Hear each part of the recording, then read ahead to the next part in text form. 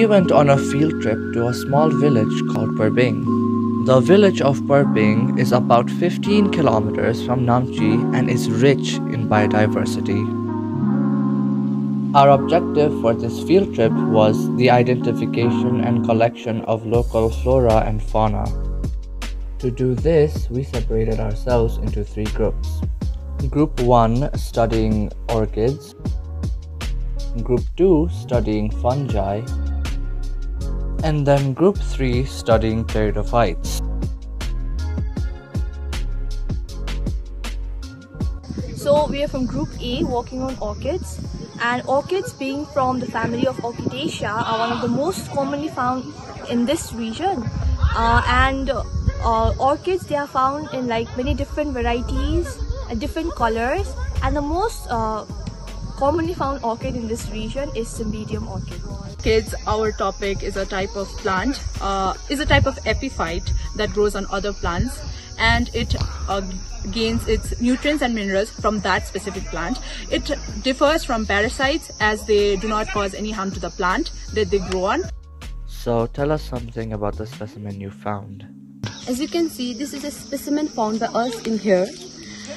This specimen is found in the trunk of the trees, in branches, and in many places in this forest. So, as you can see, this orchid's name is Cymbidium orchid, and these orchids commonly has 3 sepals and 3 petals. But the sepals are commonly mistaken as petals too. As you can see here, all of them looks like the petals. As you can see, this protruding leaves of the orchid is known as lavellum. This is the site for the insects to come and sit for their pollination and etc. This specimen is the Coleogline sp, and this structure is known as the pseudobulb. Their main characteristic is their hanging like roots called the vellums, which help in the absorption of moisture from the air. Some commonly found local species of orchids other than Coleogline and Cymbidium include Arudina graminifolia, also known as bamboo orchid, and Dendrobium nobile. Orchids are widely known for their aesthetics and ornamental beauty, but also play an important role in the ecosystem by attracting pollinators. Their presence signifies that the ecosystem is vibrant and lively. Fungi are eukaryotic organisms, meaning they have a defined nucleus and other membrane-bound organelles. They include molds, mushrooms, yeasts, etc. They reproduce through vegetative reproduction, asexual and sexual reproduction, but most species reproduce asexually through spore formation. We're Group 2 and we're currently working on fungi. So the first specimen that we have found is known as Microporus xanthopus. It is an inedible wood-decaying mushroom and it is mostly found in tropical areas. It is used for anti-aging properties, birth control and breast cancer remedies.